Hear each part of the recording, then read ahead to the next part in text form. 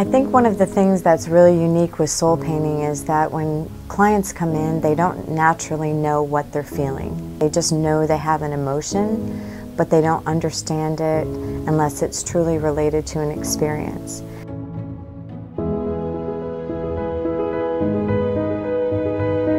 There's this amazing connection once what you're feeling has been revealed inside. You start to have this awareness that I am feeling this and I didn't know what it was, and here's this manifestation before me. Painting, it gives you a new type of therapy, just being able to allow your emotions to show on a canvas. But it's just such a great representation of who you are deep down that sometimes not everybody can convey through words. It's so much different than any other type of therapy that I've ever done. One of the things that we did at the Costello Center is we offered this to all of our therapists here. The thing that really set the tone for me personally was the journaling.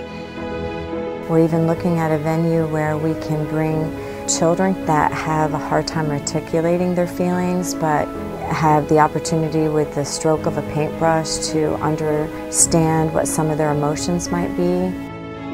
It's just a process of self-awareness. I was completely surprised by what showed up on the canvas. In a workshop setting, it will enable friends, loved ones, and colleagues to join together in a healing, nurturing environment to boost inner strength and self-discovery as a group.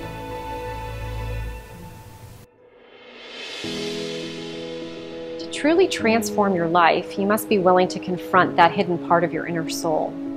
With this process, we offer an unparalleled insight into your own life. It's like doing art from the inside out. Through a multisensory approach, we combine music, essential oils, meditation, journaling, and painting, both with brush and bare hands.